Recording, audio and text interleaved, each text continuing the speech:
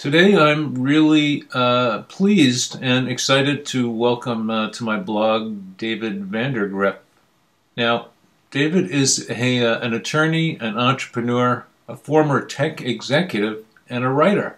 And you probably have never heard his name. You may know David as the passive guy because he has a very popular and well-traveled blog called The Passive Voice, and that's one of the things we're going to talk about today. So, hi David, welcome, and thank you very much for taking time out of your day. I'm sure you're pretty busy. It's great to talk to you, Joel. Never too busy for you. Well, that's very nice. So, I want to get right into the whole thing about the blogging part of your current activities, because I think that's really fascinating. As a blogger myself, it's really interesting to see all the different ways that people come up with to create blogs. And, there's certainly lots of different models, and, I write about this stuff a lot. And you are kind of a content curator, in a sense. So my question to you was, at the time you started the Passive Voice, you were working as an attorney, yeah? I was using my legal skills in with a company that I started and managed that acquired patents, and then went through the process of licensing those patents and generating patent royalties from them. And so I was not formally practicing law at the time, but I was using my legal background with patent licensing and patent litigation.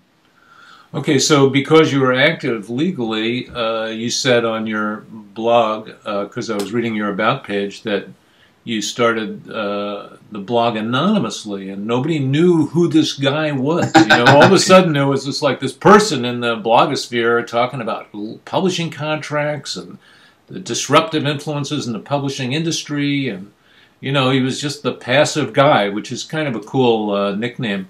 And the Passive Voice is like a great brand. And people got onto your blog really fast. They just loved it. And you were posting a lot of stuff. So it seemed like that influenced a lot of your traffic. And then it all changed. Like you went from being an anonymous blogger to coming out. So why don't you tell us what happened there? Well, the reason for the anonymity was, as I think I mentioned at least in a previous About page, is because my company was involved in litigation. I didn't want to have wise guy comments that I made on the blog quoted back to me in depositions, or if I was in court testifying in patent litigation, and so I wanted to keep a low profile so that opposing counsel couldn't easily connect me up with the Passive Voice via Google. As I say, I just trying to anticipate. I've done a lot of litigation previously, and that's what I would have done if I were the other side. And so I tried to make it a little more difficult for them to find my alter ego on the Passive Voice. Yeah, Google has many uses, doesn't it? It does. It does. There are fewer secrets than there used to be. So I think you referred to those as snarky comments, and obviously in your blogging style, where you're reposting pieces from other people's articles and then sometimes commenting on them, I mean, a lot of people started reading your blog, I think, because of those snarky comments. That was like a big attraction. Well, let's see what the passive guy has to say about this. Yeah, right. And, well, it's fun to do, and certainly there are. In today's publishing and self-publishing world, there are plenty of people and organizations that are deserving of a little snark from time to time, I believe. So there you were doing patent litigation, and obviously you have a big background in intellectual property law. Mm-hmm. But you started a blog about the publishing business specifically. So how did that happen? I mean, have you ever published? Are you a published author? I mean, what was it about the publishing industry that attracted you? Because it seems like from your background, you could have gone in several different directions. Well, I am a published author. Nothing very big or profitable or significant, I don't think. But my wife has also been an author for quite a number of years. And I started, as with many authors, she was disappointed with the direction her royalties were going. And so I started doing a little bit of looking into self-publishing, decided to blog about it, was able to negotiate with my wife's publishers a return of rights for several of her books. And the passive voice was really sort of my way of blogging about what I was discovering about self-publishing. And I didn't find right away, I didn't find a lot of places that really talked about it in the way, talked about the things that I was interested in. And then because I'm a lawyer and because, the contracts between publishers and authors are so, let's say, interesting, I sort of gravitated into occasionally talking about publishing contracts and contract clauses and problems with contract clauses, and then discussing some litigation that's going on in the publishing world from time to time as well. So, in fact, just to continue on that, I mean, you have been collecting contracts. I mean, you have a contract collection service where you accept contracts, you kind of treat them anonymously so people aren't identified with whose contracts they are. Are you amassing a pretty big collection of contracts that way, or are people sending you contracts? Yes, people are sending me contracts, and one of the reasons I started the contract collection is as I got into this, the way I learn about an industry, and I've written contracts and negotiated contracts for a lot of different industries in my legal and business career. The way you learn about sort of how things are done is you try to see a lot of existing contracts, and you get a sense of the way people like to do things. You get a sense of how people like to hide gotchas, and so from that standpoint, it was that was the reason I tried to collect contracts. Is it gave me an ability to fairly quickly understand how publishers and agents structured their contracts, where they tried to gain advantages, where they did try to hide some things that some authors are not likely to see. Well, it seems like probably the big change lately is all the e-publishing rights, digital rights. And I remember I had a publishing company, a small publishing company years ago, and all of those rights were really almost kind of like afterthoughts. Nobody really cared. I mean, there were some CD-ROM products, but basically, nobody was doing anything with them. So it was very much an afterthought. Sometimes they were added into the contract. Sometimes they weren't. They just weren't even in there at all. So right. I assume that's like a big focus of the change that's going on now, because obviously, eventually, publishers did wake up to the fact that there was something valuable there.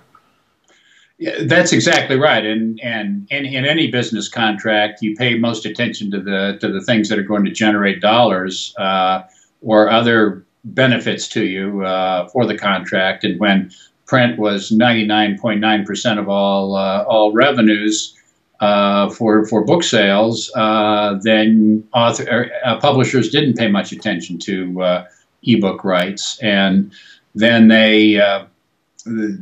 As ebooks became more important, sort of structurally, and again, I've dealt with enough contracts over the years to kind of get a pretty good idea of how things operate, and how contracts are modified over time. And initially, there were quite a few publishers that sort of just tacked on ebook rights without thinking much about how those rights and those contract clauses would interact with other clauses in the contract. And so, and then, of course, as ebooks have become more and more of a significant profit center, then it's been interesting to see the publishers' contracts evolve over time, so that the contracts that my clients are getting today are substantially different in terms of ebook rights in many cases than the same publisher was proposing a couple of years ago. Mm-hmm. Well, that is not surprising somehow. And, right. it seems like that, I don't get into those areas very much because I kind of tend to stay on the indie side of the world. Right. Just that's my niche. And but it does seem like for people signing contracts like that, they have to be very concerned with the possible scenarios under which those rights will revert back to them at some time, because it's a whole different world. It was very easy to know if your book was out of print in the old days because it just was out of print. And now it's all quite a bit more amorphous. I mean, when does a print-on-demand book actually go out of print? It's realistically, in the real world, it's never out of print, so you have to have some other kind of criteria, and the same could be said for ebooks too. So I assume that there's been a lot of evolution from both sides of that equation on how to deal with reversion of rights particularly. Yeah, you're right. You're correct on that. And basically, the reversion of rights or out of print clauses that most publishers are proposing in their standard contracts are essentially never out of print clauses. Yeah. It's the only way under the standard forms that the author will ever receive rights back under these clauses, and they're very complex and they're very obscure and so forth. But the only way that the author is ever going to receive rights back under these clauses in their standard form is if the publisher decides it wants to give the rights back. Well, something to watch out for all those people who are thinking about, their dream is to sign a contract with a major publisher. Right. Maybe it's a good idea. Maybe not a good idea for everybody. Authors are different. Everybody, you can't sort of say, all right, well, this is the cookie cutter thing that every author ought to do, because authors are different. And even though I find a lot of things to like about indie publishing, there are also some very, very strong benefits to a well-crafted relationship with a big publisher, depending upon the author, depending upon the property. And so it's not, for me, it's not a religious war. It's just strictly pragmatically, what is best for the author today? Does the author care more about today or this year or next year than the author cares about 20 years from now? Mm-hmm. If so, then the long-term commitments that are involved in traditional publishing contracts may not bother one author. On the other hand, for another, it may be something that's really significant. So you can't say there's a one-size-fits-all solution for authors these days. Sure, and books themselves are very different. Authors are very different, and then the publishing circumstances are, really unknown until you publish the book. And, I'm not, as you know, I'm totally uninterested in the religious wars. It means nothing to me because, to me, every book is unique and each author's situation is unique. And there are times when really the best thing would be to try to get an agent and get a publishing contract because that's what's going to be optimum for that situation. So I don't see anything wrong with that. I mean, most of the great books we've read in our lives were published by traditional publishers and continue to be. So there's I don't have any problem with that at all. But I'm very glad, as somebody who's been involved in self-publishing for many, many years, to see that there are more talented writers going the indie route, and I think that's going to really invigorating the publishing business at a time of tremendous turmoil. But I want to get back to your blog because I'm really interested in the blog. Okay. And I wonder if you had a model in mind, or if there was how for the kind of curated content, because there are two things that really seem to typify what you do. One is the curation itself, finding interesting stuff, and sometimes commenting on it, amplifying the discussion. And then the other thing is the volume, because you post many, many articles a day. So, and that kind of goes together. I've seen other blogs that are similar, where if you're curating content, then you can actually, if you had to write a 1,000-word article, obviously you're not going to do too many of those in a day, are you? Right. So I wonder if you had a model or why you decided to do that particular kind of blog. Not really a model. Basically, the passive voice is sort of a reflection of what I'm seeing and reading in the process of keeping up with what's going on with publishing, both traditional and self-publishing, as I go through the day. I've got I follow a zillion blogs with a feed reader, including yours, and then I probably have 50 to 60 Google alerts that are set up for particular phrases or subjects that I'm interested in, and I comb through, and at least for me, I'm able to do so fairly quickly. I comb through a big selection of information every day, just looking for tidbits that are important to me. And if I think they're important to me, then or interesting to me, then I think they may be interesting to other people that are involved in the publishing industry or the self-publishing industry. So it's sort of like one of those big whales that swims around and takes in millions of gallons of water all day just to strain out some algae that sustains them. And I'm sort of like one of those whales with information. An information whale. That's an information whale. That's right. That's a great image right there. So, yeah, it's interesting because part of blogging strategy for a lot of people who are blogging with some kind of intent, is posting more often is typically a way to gain traffic. And so, your traffic obviously has been going up, up, up, and your subscribers, and I noticed you're really gathering a huge tribe on Twitter. Last time I checked, I think you had about 23,000 followers there. And do you auto post your blog post through to your Twitter account? Yeah, I do. They automatically connect up with Twitter, and it's kind of interesting that you mentioned Twitter because I was a giant Twitter skeptic, and I like a lot of sort of tech geek types. As soon as they opened it up, I signed up. I went on, and I said, this is a waste of time. But and I'm still. That Twitter is something. I've got a bunch of Twitter people that I follow. That are another source of potential blog posts as well. But it's I'm still not a giant fan of sort of sitting down and reading Twitter. But I get roughly 25% of my daily hits on my website come when people click on Twitter links, and so. From the standpoint of just making it available, getting it out so that people discover the blog, Twitter is important, and I know some of the people that are regular visitors to the blog and regular commenters on the blog, come in via Twitter. They just they watch the Twitter stream, and if they see something that's interesting, they click on it and they enter the blog that way.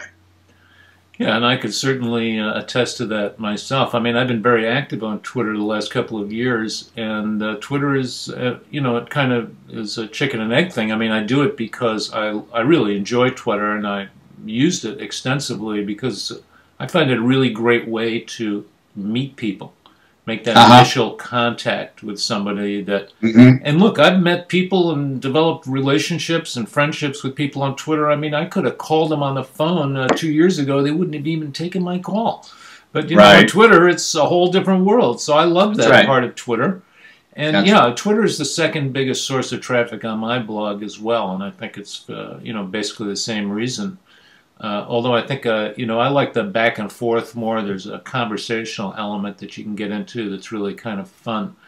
But, I looking at the Passive Voice as a blog, I mean, you look at a lot of blogs. I look at a lot of blogs. I mean, obviously it's a blog run by somebody who just really enjoys what they're doing. I think that comes through pretty clearly. You're very involved with your community. And you have a active community. I mean, I've had the occasion of where you've posted a link to one of my posts, and I'll go over there, and you've got twice as many comments on your version as what I've got on the original. So that's really kind of interesting phenomenon. And what do you think about that? Well, it's interesting. Sometimes, once in a while, and this I think I think I'm up over, or I don't think I'm up over, well up over 3,000 posts now that I've made, and every once in a while I'll get, I think 3 or 4 times, somebody has said, why didn't you just post a link to my blog rather than pulling out an excerpt or something like that? And it sort of reflects the way that I do things, and I need a reason to go to some new place I haven't been before. I mean, there are, it's like the old Naked City TV shows. There are million stories in the Naked City, and this is one. There are a million blogs I see links to from time to time, and I only go to a few. And so my idea is, okay, I post an excerpt there so that people who come to my blog can say, oh, that's interesting. I'm gonna go check it out, or no, not interested in that at all. Whereas if I just mentioned a link, like say Glenn Reynolds does on Instapundit, and I'm a big fan of the way he blogs, but I end up clicking through on a lot of links that are not off of Instapundit that are not that interesting to me. And so my style is to tell people a little bit about it, and that may be all they need to know, or they may not be interested at all. And then if they are interested, they click through and can dig deeper into the blog. And I get a lot of people who say, I couldn't fit, my traffic went up through the roof today. I couldn't figure out what was going on, and then I found out, I found out you linked there, and it's so it's a balance there, and hopefully the blogs that I link to and I talk about get traffic and get a lot of regular visitors after people see that the blogger is doing good things and has interesting thoughts and so forth. Yeah, and I think that the way you do it, David, is really very effective because you're not just pulling, let's say, the first sentence out of the post, right. Or you're not just putting in just a link. Nothing against Instapundit, that's a different kind of service, but it's obvious that you've looked at it and pulled out the part that was interesting to you, and whether that's exactly right. Comment or not. So I mean, anybody can see that, and that means that you're dealing with an intelligence behind the blog, and that of course is very attractive to people. And I think also the general atmosphere on the Passive Voice promotes discussion. So, and that goes down to your ability to both present content and moderate it. So I think it works really well. I'm always pleased as punch when I see you've linked to one of my articles. I have no problem at all, and it's partly because of the way you do it, because you can get a paragraph or two paragraphs, but if you really like it, then obviously you're going to click that link and go through. Yeah, and that's you do great blogs, and yours is one of the ones that I appreciate the most, and so I'm glad that you feel like it works for you as well as for the people who come to the Passive Voice. Oh, hey, listen, I'm in the I have the marketing mantra, you are everywhere. So I mean, right, I'm spread a lot of places, and that's very intentional on my part. So I don't mind at all. Now, the other thing that's interesting to me about the Passive Voice is it really comes across as a very personal enterprise. In other words, you have no advertising on your blog. Right. You don't have, it doesn't seem like you have any affiliate stuff going on, and you don't have an email sign up. So, I mean, you have email subscriptions, but you don't have an opt-in. But that's just FeedBurner, yeah. You don't have an opt-in for an email list. Now, those are the three things that say to me when I'm looking at a blog, somebody's trying to monetize what they're doing or develop some product line or whatever it is. And your blog has none of those. So is that a conscious choice on your part? Yeah, it is. In terms of sort of monetary benefits to me, since I've started, I reactivated my bar membership and have started practicing law. I receive a fair number of people who contact me for legal services that say, "Hey, I saw your blog." Others say, I talked, I was at a writers' conference and so, talked about you or something like that. And so that's from the monetization standpoint, that's really the only benefit that I'm looking for out of the blog. One of the big benefits for me is just, as I've said a couple of times, actually more than a couple of times in the blog, the best part of it for me is the comments. Mm-hmm. And there are a lot of really smart people who share some good comments, and I learn things about what's going on in the business. In some cases, I have some very experienced authors who are commenters, and they provide context for, okay, well, this is what the situation was 20 years ago when I started writing, and this is how it's changed, and so forth. And so, the fact that smart people leave comments, and sometimes very detailed comments, is one of the great benefits for me about having the blog. Well, I have to agree. You've got great commenters and a great community. And I know from my point, I love that about blogging also. That's really where the juice is for me. And then you get these conversations that start up in the comments, and it just, right. It's really kind of neat. Well, that's a great segue, though, into the publishing business. Now, we've all been kind of like riding this wave of disruption the last few years, and it doesn't seem to be slowing down. Formats are proliferating. Nobody really knows, in my way of thinking, exactly what an ebook is yet. We're certainly selling millions of them now, but, it's just basically a text dump from a printed book, most of them, or from a manuscript.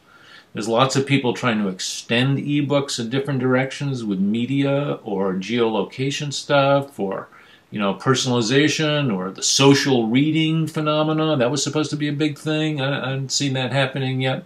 Right. So I'm curious from where you're sitting, because you have a kind of a unique perspective in that, you have this whole intellectual property background. You're a writer, your wife's a published author, and you monitor kind of both the traditional and the indie side. So I'm curious, mostly about the e-publishing revolution. What do you see from where you're sitting? We're in a very interesting place right now, I think. Well, let me give you a little context, because I've seen this happen before. A few years ago, actually no, more than a few years ago, I worked for a company called LexisNexis, which provides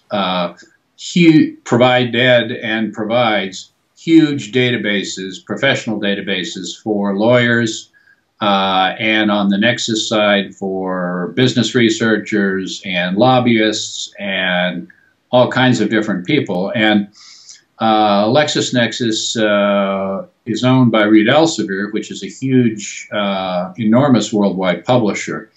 And when I worked there, I saw a number of years ago, I saw the whole legal publishing world, which was sort of invisible to anybody who wasn't a lawyer, but was an extremely profitable business to be in. I saw it get destroyed by online access. So there was a publication still is a publication called Martindale-Hubbell, which is basically a paid directory for lawyers. So if you wanted to find a lawyer in Denver, one good place that and you didn't know anybody there, didn't know any other lawyers there to ask for references, you'd open up Martindale-Hubbell and read about various attorneys that practiced in a particular area. And Martindale was a big, thick book. It was at least 8 to 10 inches thick. It weighed a ton. And basic information about an attorney was free. If you wanted to pay for that, you could get an expanded listing, and almost every big firm paid for it, and so forth. That was owned by LexisNexis. That the book business. That was an extremely profitable business. The margins on that back in the day were well over 50%, 50 to 60%, because all you did is collected the information that other people, made available and printed it. Well, I saw that business get destroyed by online legal directories. And, there were people that said, lawyers are never going to give up books. You go to any law office, and you see row after row of have books. That library, right? Yeah, I mean, that was part of what made you look professional, is if you had a bunch of books sitting around. Well, law offices still may have a few books sort of as props, and there may be some books that are useful to have around, but that whole business, and as I say, it was an extremely profitable business, just got destroyed by online access to the same information. And so when I look at the trade publishing business today, I see the legal publishing business that I was, when I was at Lexis, I was involved in the first web-based research product that Lexis offered to lawyers, and so I just saw that completely change, and it's disruptive change that way, and I think I see the same thing happening in the traditional publishing or the trade publishing world. Everybody said, there are a few people, sort of visionaries, that say, oh, well, traditional legal publishing is going to get destroyed by this online stuff. But nothing happens this year, nothing happens next year. And so the people on the print side are saying, well, that guy was wrong. He didn't know what he was talking about. And then all of a sudden, it's sort of like an avalanche. You get a few little pebbles that start going down the mountain, and then much faster than anybody expects, the world changes.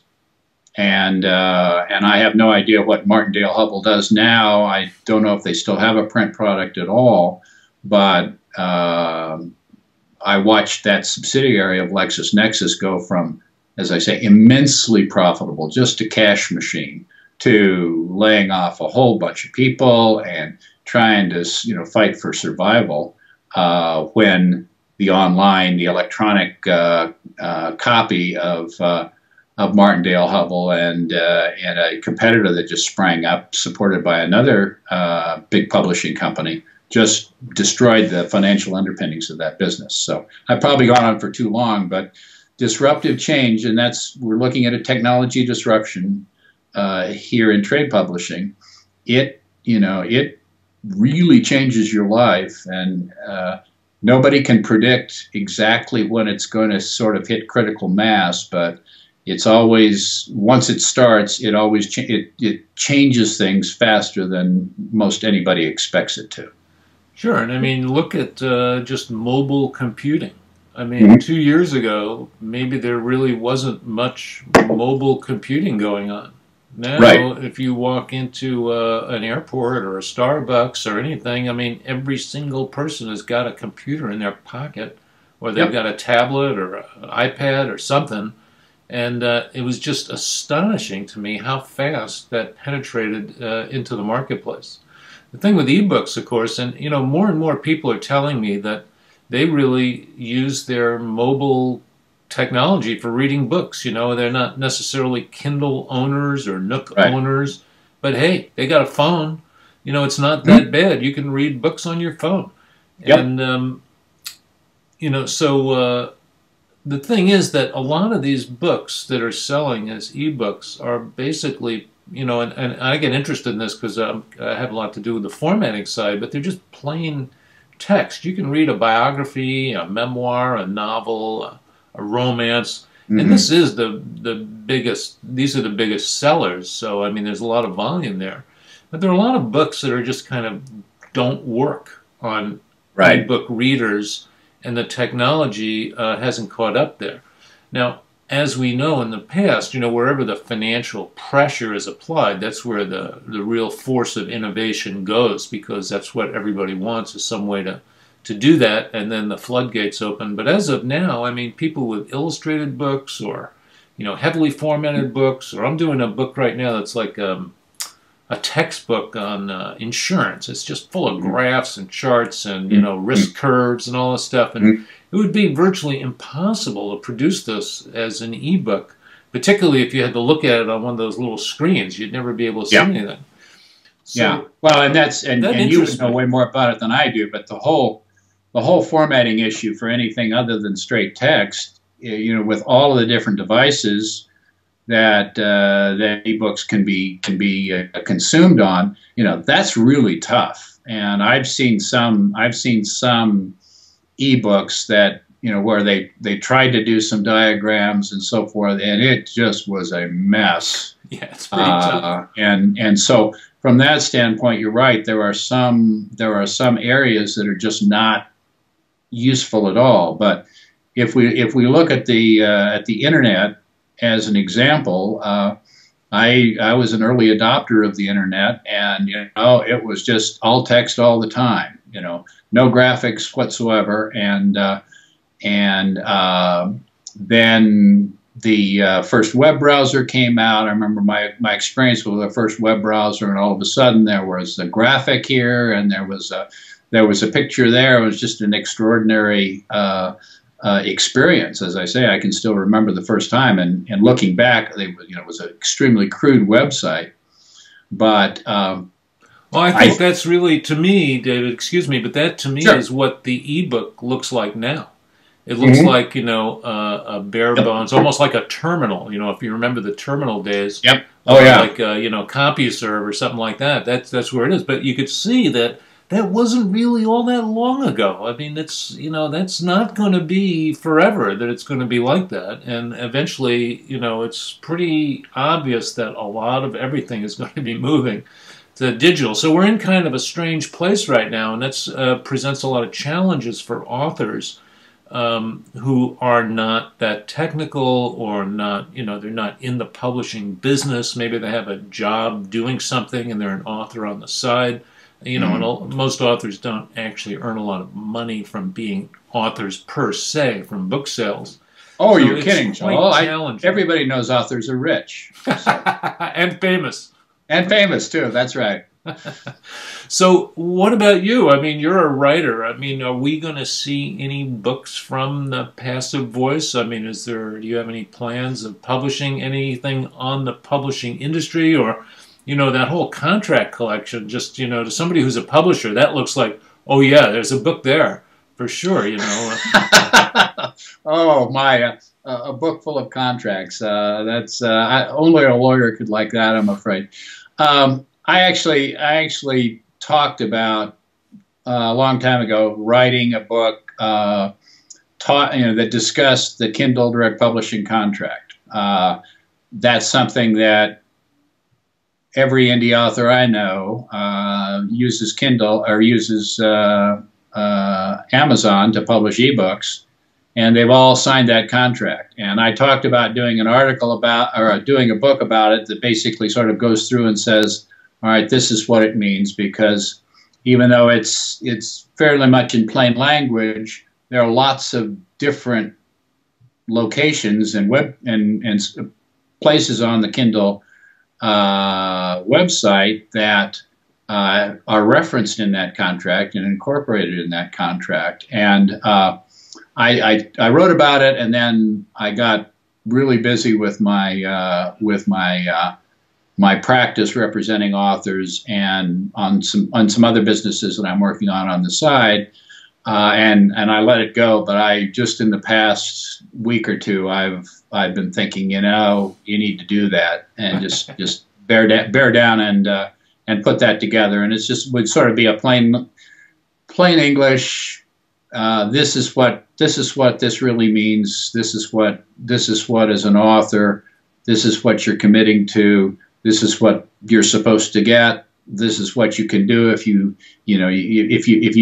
don't do this, then you don't get paid this royalty rate. Here's how. Here's the reason that your royalty statements include a whole bunch of 35% royalty books when you thought you signed up for 70% royalty all the time, and sort of just basically sort of a walk through the contract, a guided tour through the contract. And so that's something as I say, I've been thinking that I need to just break down and spend the time to put together.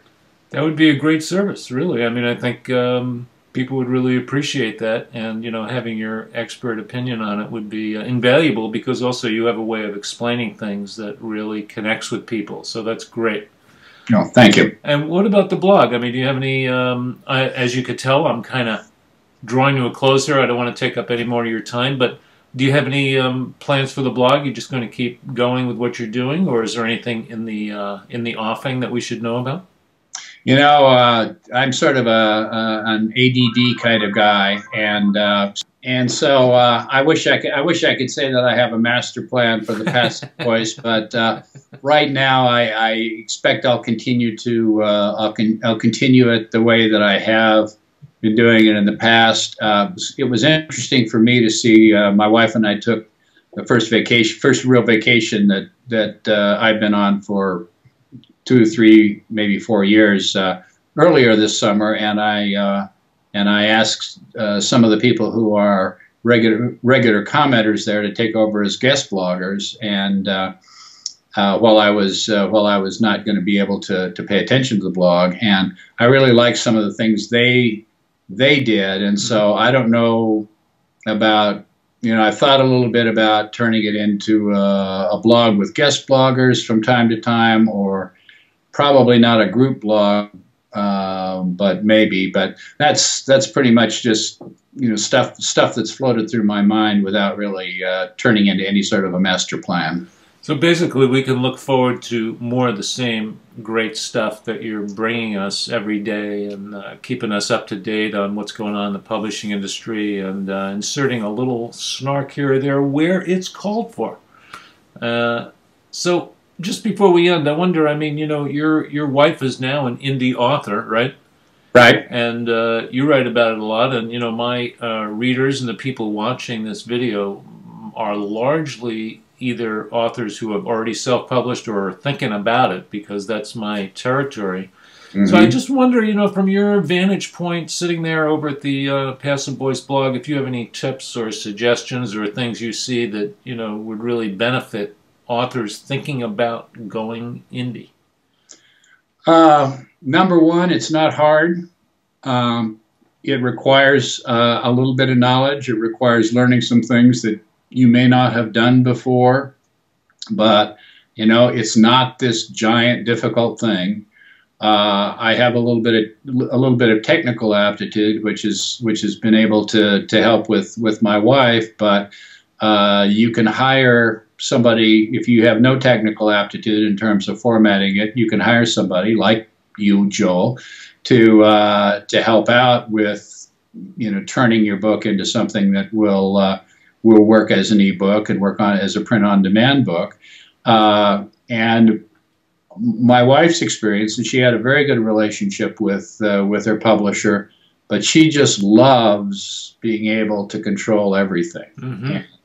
She actually used for one of her indie books, she actually hired the woman that was her editor for many years with her publisher to do some editing, and Gigi, my wife, said that after she got the editor's comments and changes and so forth, she said the editor was shocked when the book was published a week later and available, because as in the traditional publisher, it's sort of, when the editor is finished, you're looking at least several months before anything is ready for sale. And so being able to move fast, being able to, unlike with a traditional publisher, if you find some mistakes, she loves being able to fix mistakes, because she hates the idea of something being out there with a grammatical error or something like that. And so